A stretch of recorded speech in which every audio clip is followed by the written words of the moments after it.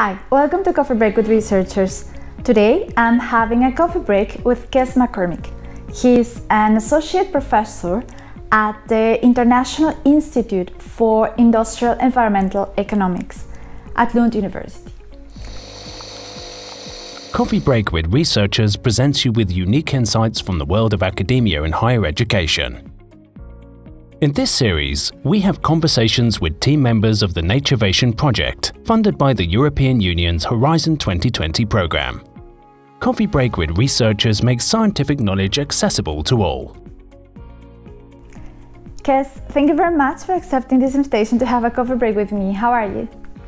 Great, fantastic to be here. I am having today a black coffee. I don't really know where it's from. Well, are you having any coffee today? Yes, I'm having a cafe latte in one of my favourite mugs. Yeah, it's kind of my standard coffee. I very much enjoy cafe lattes. Great to know. Kes, I want to talk with you today about the Urban Nature Mooc. Could you please tell me what is it about? Yeah, the Urban Nature Mooc, or Massive Open Online Course, brings together all the knowledge and many of the outputs from our Naturevation project. And as an online course, it's available to everyone, everywhere for free. And the course is about the key themes of cities, nature, innovation and sustainability. Sounds very interesting. So how does it exactly work? Yeah, so as an online course, you just basically can log into it and access the course at any time wherever you are. And it's a course with 5 different modules, and the modules are an introduction to nature-based solutions and cities, nature, innovation, sustainability, and then further modules on kind of business models, governance strategies, innovation pathways, and assessment methods. So it really gives you a great starting point to kind of learn about nature-based solutions in cities. And why there was such a need to develop something like that?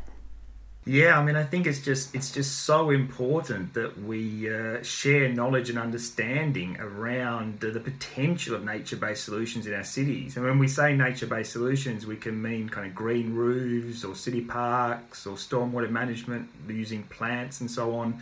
And there's so much that we can see happening around the world, yet it's so important to realising the potential that we start to share this kind of knowledge and understanding in real-life examples. So we see this course as a fantastic way to package everything we've learnt and developed and explored through the Naturevation project. That sounds fascinating. And can you tell us a little bit about your personal experience, or give us an example about how was developing this project? Yeah, I mean, developing the Mooc, the Massive Open Online Course, has been a fantastic experience. I mean, working with all these researchers and hearing about all the different kinds of examples and so on that we have from around the world. And one of my favourite examples is from Melbourne, Australia, where the city of Melbourne, the city government, has mapped all of the trees in the city and given all the trees a number. And they set up a program called Email a Tree. And the idea was that citizens in Melbourne would have the opportunity to send emails to a tree, but about kind of if they thought a tree in the city needed water or if it had a broken branch or so on.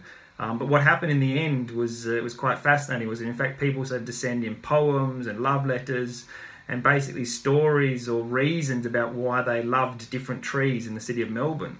And this is just a great example to remind us of people's relationship to nature and to the importance of nature-based solutions in cities. That's such a lovely example. Thank you for sharing. And what can you tell us about what users can learn from the Urban Nature Mooc?